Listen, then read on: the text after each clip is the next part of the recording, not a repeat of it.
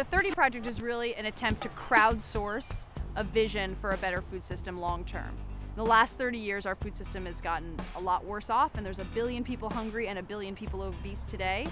And I think we have to find a plan and a vision for what is the next 30 years going to look like. We have a much better food system where people can eat nutritious foods wherever they live. I'm Ellen. I am the founder and executive director of the 30 Project.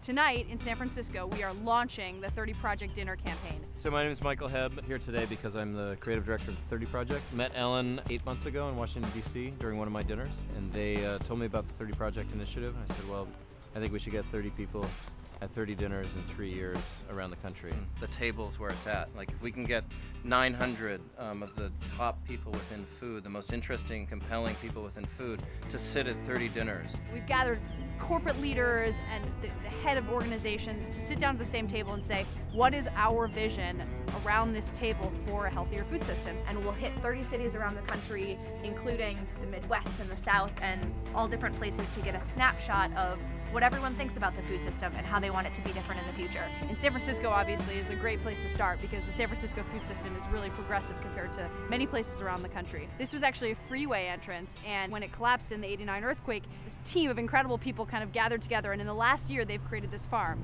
The structure we're underneath is it's a hoop house kit that we've modified, a set of cold frames, corrugated PVC sort of sheeting, and we've knitted it together to make this one long house. The table is 30 feet long. We've used reclaimed pallet slats that were available in the area. We've woven them into a kind of fabric that can be rolled up and stored.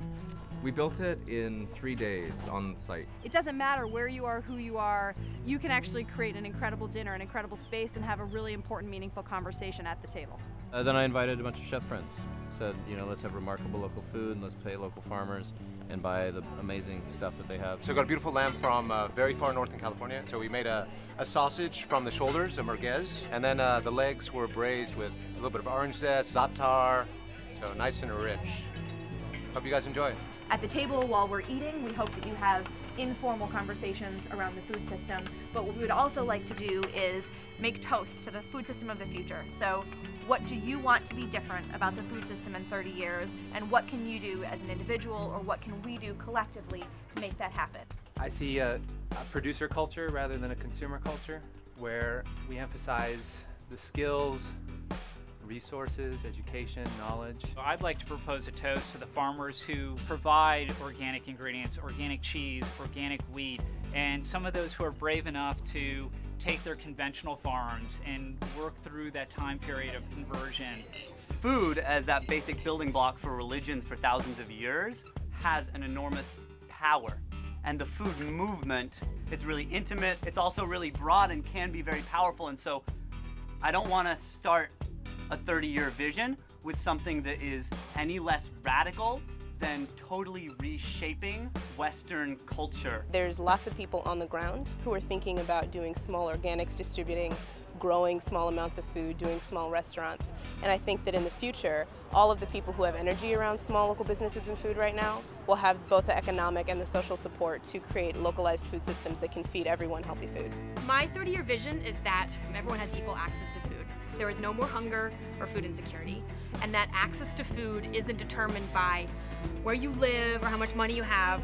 If kids are learning how to grow stuff and eat stuff, and it's just part of their educational lives, you know, half the work is done right there. I think we'll get to that vision of a fully sustainable, healthy food system by encouraging local production, by encouraging people to engage with the story of their food, and hopefully in so doing, we'll actually see the food system as something we can change, impact, adjust to meet a vision that we think is going to be equitable and productive and helpful for all. At the end of the day, we're in an urban farm in a major city eating some of the most incredible food, most of which was procured right in this community. And that's actually, the act of doing that is actually almost the model for what we can do across our country and across our world to create a better food system. Raise a glass and round of applause for both the chefs and then all of the wonderful friends who are helping us serve and make this happen, and all of the people that built this. So I think let's just put our hands together and glass.